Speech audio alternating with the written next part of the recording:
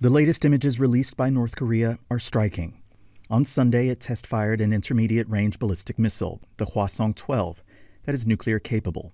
It reached a height of 2,000 kilometers, taking pictures of the Korean peninsula along the way. But it has a range of 4,500 kilometers, far enough to reach the U.S. territory of Guam. But it's not the most powerful ballistic missile in Kim Jong-un's arsenal.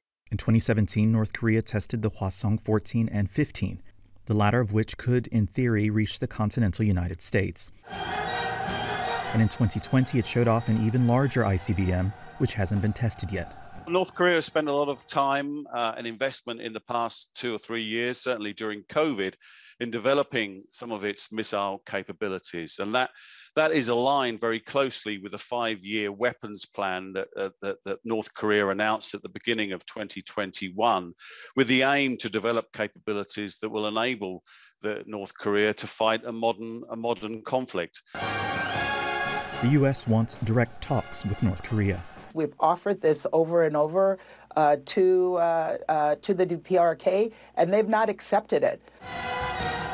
So the question is, what's Kim Jong-un's game plan?